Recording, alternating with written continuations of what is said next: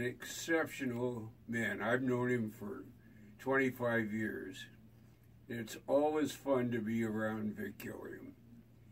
He has a great sense of humor. And there was another time when it was my birthday in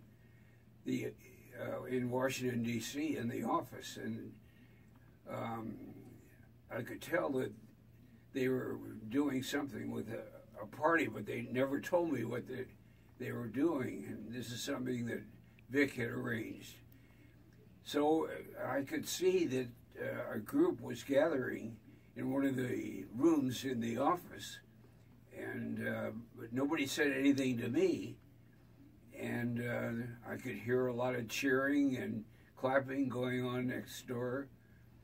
Well, it turned out that the birthday party was for the AA, the same position I had with Senator Hatfield for the governor of and the senator from California.